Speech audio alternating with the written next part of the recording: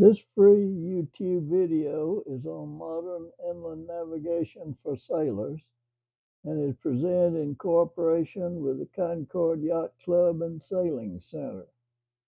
Our sincere thanks to Elizabeth Speaker for her assistance in arranging and editing this presentation. Welcome to this joint presentation on inland navigation apps for recreational boating use. Captain and Mate Farmer have had years of commercial and recreational experience. They raced and cruised the Catalina 25 for 23 years with 14 trophies and are now back to sailing. We each have over 50 years of training and experience to share with you in these free videos based on recreational, commercial, inland, and offshore operations. Please like this video and subscribe to our channel. Paper lake maps can be used to visualize a longer route inland and to see close towns and so forth along the way. They're not good for actual navigation because they lack the current information that we need. Army Corps of Engineers folio chart books like this one contain much official information. They're used by towboat pilots to supplement their current electronic charts. They're published infrequently and may be unavailable at times. Individual core paper charts can be downloaded in PDF format and printed if you don't need the whole book. Please note that north is not up on many of these charts. Floating river buoys in approximate positions help keep us within the dredged channel with at least 9 feet of water. Day marks have shapes and colors that match can and nun buoys. They're in shallow water or on a bank. Crossing marks indicate that the channel crosses to the other side of the river. Inland aids are slightly different from coastal aids, and floating buoys do not have numbers or letters. Fixed marks on land or in shallow water have mileage boards to help identify where we are. The blue arrow represents your path upbound between cans and nuns. Cruising guides list things in river mile order to assist in planning. They show locks that may take 1 hour to traverse or longer when tows have priority. This spreadsheet automatically recalculates succeeding days and times if you get delayed and change the delay minutes. The modern way to navigate inland is with official, up-to-date electronic charts with apps. NOAA charts were paper for manual plotting of position for many years.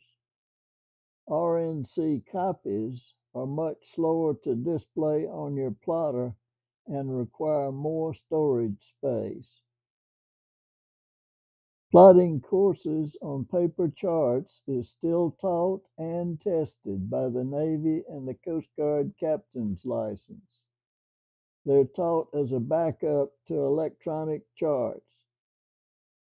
Please note the large amount of text on these charts. These paper charts were used for manual course plotting before electronics. ENCs are much better, but are totally designed for electronic use. Paper ENCs are available and you could plot on them if necessary.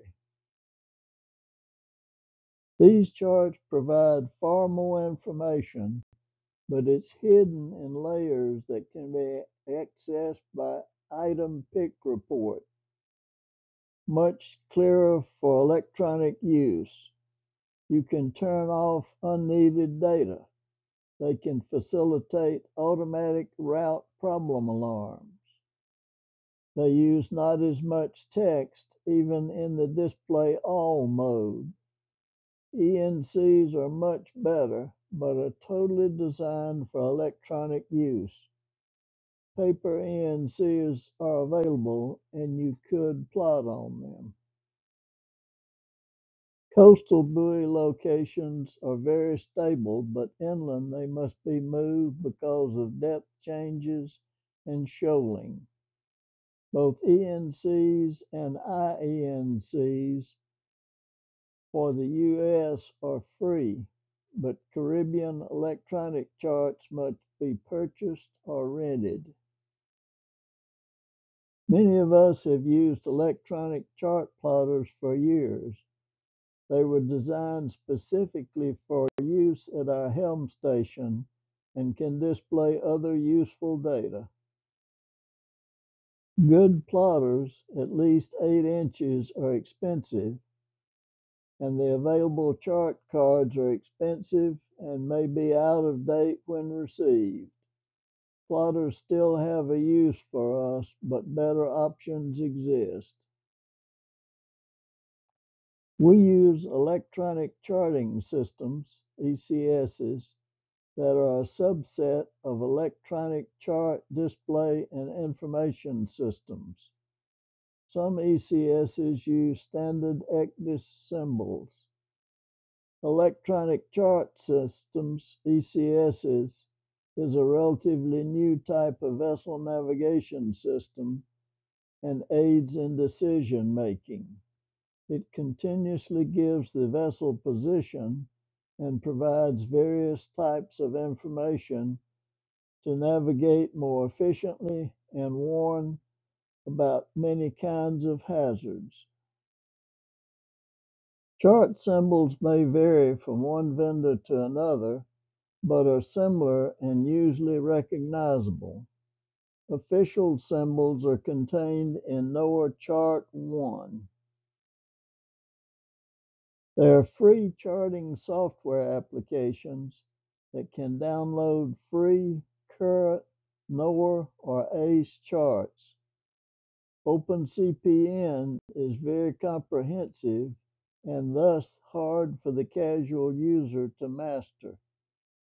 The sailingtoucan.org river navigation page has an overview of OpenCPN.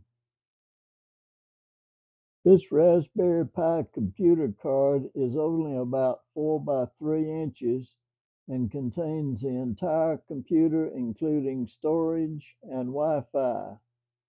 Installing OpenCPN is more difficult with Linux than with Windows. AIS, even receive only on a VHF radio, can let you see larger vessels approaching. It shows their location, course, speed, and name so you can more easily call for passing arrangements. AIS Class B transceivers using VHF radio frequencies transmit your vessel data about 5 miles so others can see you. AIS apps can show some vessels that are within range of a transceiver, like a lock inland. I maintain a transceiver on the riverboat dock, but it uses a subscription service. I use free Find Ship and subscription-based vessel tracker. Radar helps in piloting at night and in fog, but it may not show debris which can damage props and so forth. Daylight only cruising is recommended. Cruising is supposed to be enjoyable, and if you don't have time, including possible delays, please stay at home and work on your boat. Inland electronic navigation charts, IENCs, have many layers of helpful information that can be downloaded and displayed with an object query. These JPG bridge diagrams are also in the folio chart books. Bridge clearance over navigable commercial waterways should be at least 50 or 70 feet. On side channels, you must check very carefully. For power lines, allow another 15 to 20 feet to prevent arcing to your mast. Be sure it's safe to go under a power line, including the required clearance to prevent arcing. A modern, bright, water-resistant tablet with a charting app is less expensive and can download current charts. This is our best current inland navigation option. To use these apps effectively, you need to understand some basic marine navigation definitions. Inland, we use regular statute miles and miles per hour.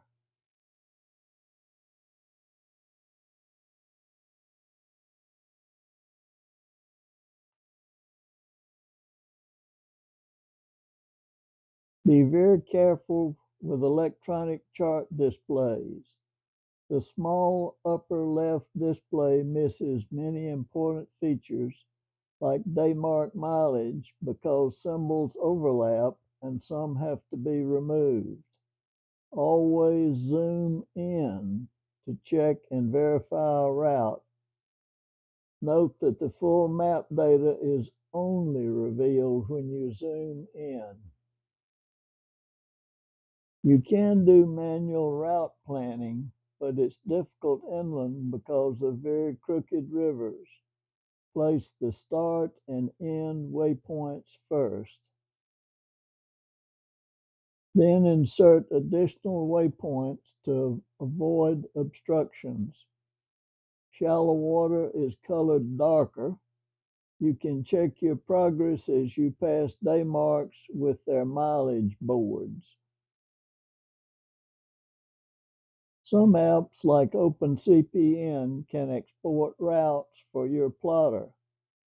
Put the GPX file on a micro SD card and load it into your plotter. With OpenCPN, these route properties can be printed and furnished to friends with a float plan so they will know where you should be and when on longer multi-day cruises.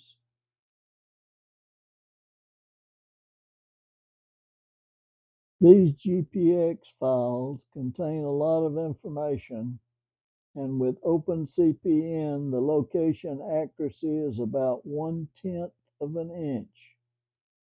Your GPS is only a good to about plus or minus 10 feet, even with the WAAS correction enabled. The coasties will not accept a float plan like the FAA does with flight plans. Leave it with a trusted friend so they can notify authorities if you're overdue a certain amount past your expected time to destination.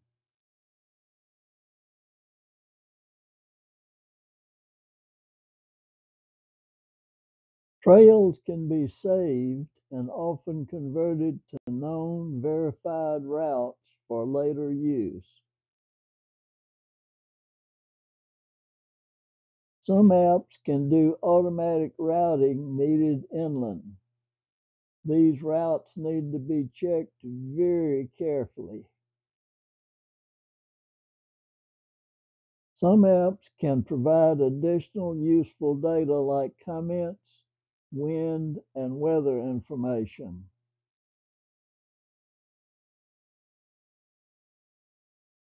The broadcast notice to mariners includes river levels at dams and expected changes, which indicate the speed of the current.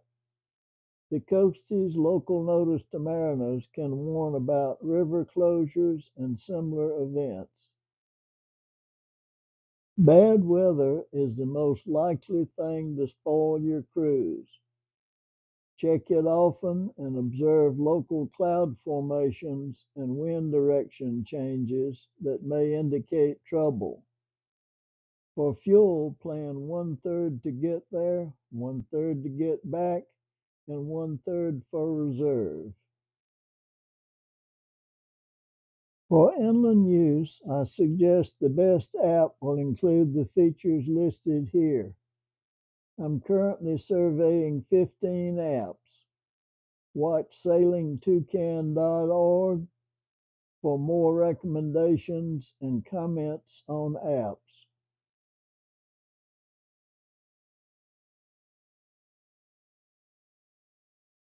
Thanks very much to Elizabeth Speaker for editing and organizing this presentation. We're all interested in promoting safe and enjoyable boating.